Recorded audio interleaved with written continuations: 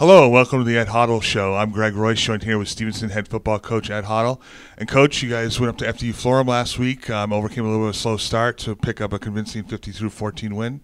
Just talk a little bit about the victory. It was a good win for us. You're right, though. It was a little bit of a slow start. We've got to do a better job being focused and coming out of the gate with a little bit more intensity. And again, we're looking for that solid 60-minute performance that I don't think we've put on film yet this year. Yeah.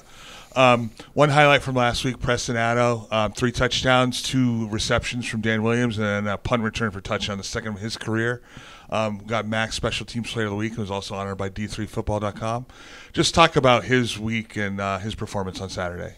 Preston did an outstanding job, both on offense and special teams, and he's a guy that we look for, regularly for explosive plays.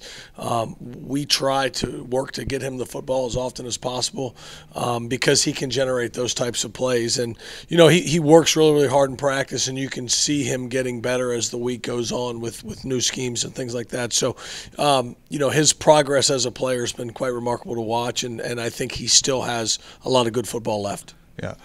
Speaking of Dan Williams, he set a couple program records, completions and passing yards on Saturday. Just talk about his performance through the first 3 games. We're very excited with where Dan is and where we think Dan can still go. He's impressive from the perspective of how he prepares for Saturdays.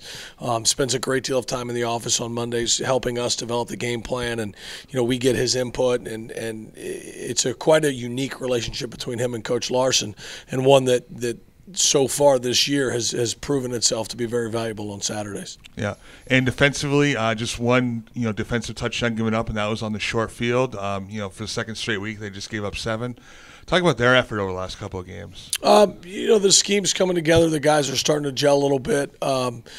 We really want to look at those touchdowns, though. From our perspective, giving up a turnover, and then we've got to take the field on the short field and be able to execute the defense at a very, very high level and keep our opponents out of the end zone. So that's been a bit of a point of emphasis this week. Yeah, I think one guy that's flown a little bit under the radar is DJ Broxton. He's been all over the field, breaking up passes, had an interception in the end zone on Saturday.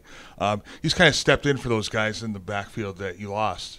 He's coming around nicely. He's been in the program now a couple years, and he's really kind of growing into his own. And we're excited for him. He's another one of those guys that the more reps he gets in game, the better player we feel like he can be. And not having an opportunity to play a great deal over the last couple seasons is as much as it was a gift. At that point, it's now we're trying to catch some guys up from a game rep experience perspective. Yeah.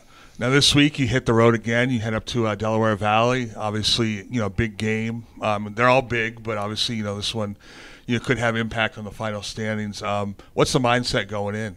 The focus is on us. How can we get to a point where we play our best football of the year on Saturday afternoon? And we feel like we control so much of how we perform on Saturdays and how we mentally prepare, how we physically prepare, and how we practice. And the emphasis this week has been very, very simple. All of these things are geared toward one thing, and that's winning one football game on Saturday afternoon. Yeah.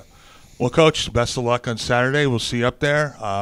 For Ed Hottle, I'm Greg Royce, and this has been the Ed Hottle Show.